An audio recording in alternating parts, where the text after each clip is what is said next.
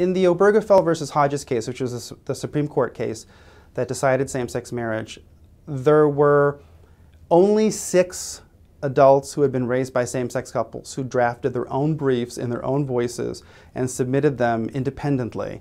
And that was me and 5 other people, and we were all against same-sex marriage. That surprises a lot of people when they hear that. But all of the other voices you heard of children of same-sex couples who were in support of same-sex marriage, these were excerpts that were collected by lawyers who were really fighting for the rights of gay parents. And that's a problem. That's lopsided. So it's crucial that you have independent voices from the children.